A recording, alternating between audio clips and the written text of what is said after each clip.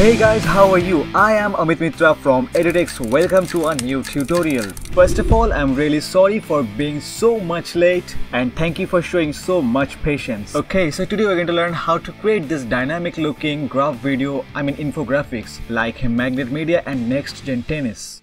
I can assure you that my version is better than theirs and real easy to create that. So let's hop into After Effects.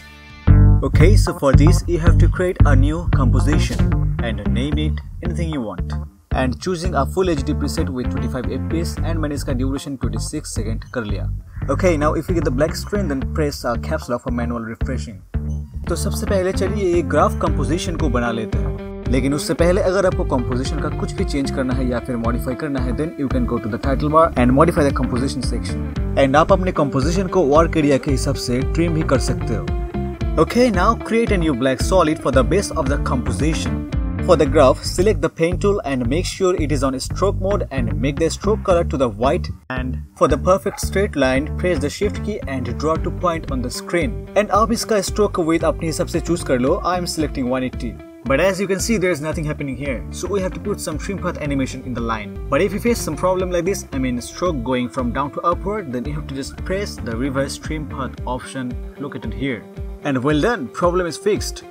Now it would be easier to animate the graph if we add a slider control. For the slider control, we need to add a null object and rename it. Now press Ctrl space for the FX console and search slider control and add it. FX console is the most free and handy tool in After Effects. You don't have to search everywhere for the effect, just press the shortcut and search for it. You can find the full project file including FX console in my description. So just go and check it out. Hey, if you are going, I'm waiting for you. Just come back again. Okay, now go to the trim path of the shape layer. By holding the Alt on the keyboard, click the stopwatch icon behind the end option. The end number should become red and a short script line should appear on the right of the timeline. Now select the spiral pick whip and link it with the slider data control. Congratulations! Now you can control your graph easily with this slider control. है ना ये एक बहुत अच्छा trick. अब इस shape layer की एक और कॉपी करो और ऑल्ट प्रेस करके स्टॉप वॉच क्लिक करके स्क्रिप्ट डिसेबल कर दो. नाउ नीचे वाला जो शेप था जिसका स्क्रिप्ट डिसेबल किया था उसका ओपेसिटी थोड़ा कम कर दो, so that can work as a background of the graph. You can add a gradient ramp effect to the graph to add a dynamic look. For better understanding, I'm renaming the copy with slider control to bar 1 and the copy without slider control to BG1. Now select both layers and make a copy using Edit Duplicate. Do not duplicate from the timeline. Okay, now adjust the position of second set of bars. Press caps lock for refreshing. Okay, और एक चीज, ये जो slider control था, I renamed it as bar. Obviously for better understanding. Now we can go to the slider control named as bar. You can notice that this single controller controlling the both graphs. To fix it, make a few copies of the bar controller. आपको जितना graph चाहिए होगा उतना ही bar controller की copy बना लीजिए. Now go to the shape layer named as bar 2 and in the script rename the bar 1 as bar 2. And yeah, that's all. You got a separate controller for the second graph.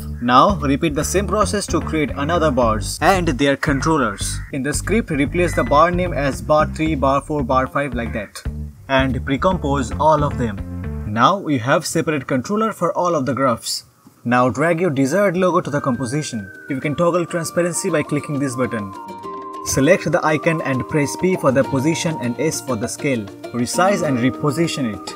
But in that case, I'm going to replace the icon because old one is not so good.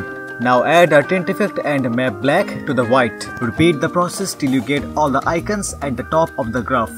So after placing all of the icons, your composition will look like this. If you face this kind of icon, you can use color range effect to key out the white and make it PNG, make it transparent. And now for animating the in and out animation of the icon, you can use Mr. Horse's Animation Composer 3. It's the best plugin for it. Select all the layer you want to animate it and choose your desired animation. And after that, pre-compose all the icons. I'm adding the deep glow to the both layer and adjusting the parameters. But you can add the built-in glow also. But believe me, deep glow is one of the best plugin for the glow. And now I'm adding a grid to make it more aesthetic. For adding grid, add a black solid and add grid effect to it and play with the properties to get a perfect grid. Now for adding a reflection, pre-compose the icon and bar and slider composition. Go to the project panel and edit duplicate the whole new composition with bar and icon. The composition you created just now, and drag the new copy to the timeline. Make the second layer 3D. and rotate it to the x-axis as a reflection and place it like a reflection. Press T for the opacity and turn it down a bit to the 53% at least, and add a fast box blur effect and crank it up a bit. I just want to make it a bit of blurry. Okay, right now the graphs are not animated. To animate it, go to the data slider control. Place the playhead where you want to stop the animation. Now active all the stopwatches, drag the playhead to the beginning and set all the slider value to 0. Press U to open the keyframe and easy ease them. You can use Mr. Horse's keyframe manager. That is really free and automated, so you don't have to open the graph editor again and again. And after all the Magnats, your animation should look like this. So in the original version, the middle grid was orange and we have to replicate it. For that, add a tint in the middle grid, or you can use a fill effect, but I am using tint here. I don't know why did I use, but I am using it. So we have to map all the blacks and white to the orange. And now it's arrow time. Okay, for the arrow you can use a PNG image, but I am going to draw here. Okay, for the arrow press shift and draw a straight line and make a arrowhead. Go to the content, shape and then a stroke and make it from butt cap to round cap and adjust the length of the end and start of the taper to make it pointy. Repeat the same steps for the straight line, but this time animate the start and end length by activating the stopwatch icon. So your arrow will animate like this, but now we have to add a trim path. After adding a trim path, animate the start and end animation.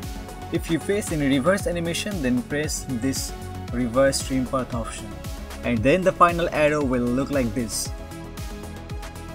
Now move the layer from where you want to start the arrow and trim the excess part. Rename the layer and you can position it anywhere, anyhow you want.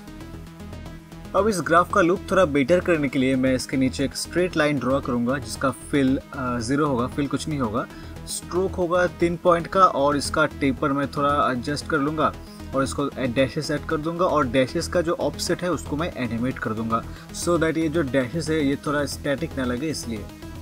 Now we can add a camera and adjust the position of the graphs, but ये camera बाद में भी add किया जा सकता है लेकिन I'm adding it right now. After that you can add this box and animate it as well, but it is quite simple so I'm not going to show this in this video. Just a simple thing, you can draw anything and animate it by trim paths, and yeah, that's all. After that, the coloring, these grids are really simple. You just have to open the composition and select the shape and add some tint effect there and change the color as you desire. But don't forget to animate the amount to tint. After applying the tint effect to your selected layers, your final composition will look like this. Now this thing is only some keyframing and positioning effects, so I'm not going to show this because that is very simple. So I will jump into the most good looking thing in the project, the animated icons. Okay, for this go to the composition and select the icon. I'm renaming it for the better understanding. Now select the puppet pin tool and place the pins in the joint, the places you want to move. And if you think some pins are placed in the wrong position, then delete it. Now move the playhead a bit forward and move the pins to the next position of the character. After completing the first loop, you can copy and paste the keyframe again and again. Hey look, the PNG is animated now. Yeah, it's quite simple, but it's a hectic work. Believe me, it will take so much time and a bit of creativity. Okay, for this football icon, I placed a pin in the ball and 2 in the body. So I am just moving in the appropriate position, and after doing that, I'm going to animate the ball. First thing is he's going to kick the ball, so I'm going to place the ball along with his feet, and the next frame will be the ball is flying away. So I'm just dragging it outside a bit, making the path a bit of curve, and I don't know how to describe it, just watch and follow it. Yeah. Frankly speaking, that is a really bad animation, but it will do in this project, so never mind. Now quickly complete all the animations and let's see the magic. How these small details are making a big difference in your project. Now for the text value, we have to add a text and type the numbers you want to show in the graph. Place the text where you want it to be. Now add a slider controller effect in the text. After that, click the arrow and open the source text. By holding Alt, click the stopwatch icon behind the source text. Now click and drag that pick web tool to the slider to parent it. Now your text value is parented to the slider tool. You can adjust the amount by dragging the slider tool. Okay, now we have to add m after the numbers because the numbers are representing the millions. For that you have to modify expression a bit. Write this plus space quotation in m quotation out. Now you can see there are infinite decimals, but we have to get rid of it. That is really simple. Once again we have to go in the expression menu and type our expression. After the slider we have to add dot value dot to fixed and then 0 between the parentheses or first bracket. Okay, the trick is if you write this expression and type 0 between the brackets, then you won't have any decimals. But if you add 1, then you will have 1 decimal, and if you add 2, then you will have 2 decimals. Now you can repeat the same process for all of your numbers and your project will look awesome. You can add various animation in the project by keyframing, rotation, position, scale and more. Then you can add text based on your project. But in this video I'm not going to show you that because that's a really beginner level thing and I will not waste your time. You can do your text and customization as you want, and I will suggest you a plugin called Editx text animation preset. You can use it to easy animating your text. But if you really want to know how to add text and animate it like professional way, I will add a tutorial in the right corner. In our next video we will learn how to do this. I mean this cool looking map animation, this bar animation, the number counter, the glass morphograph, these infographs and along with it the backgrounds, the particle system, everything. This time no delay, I promise.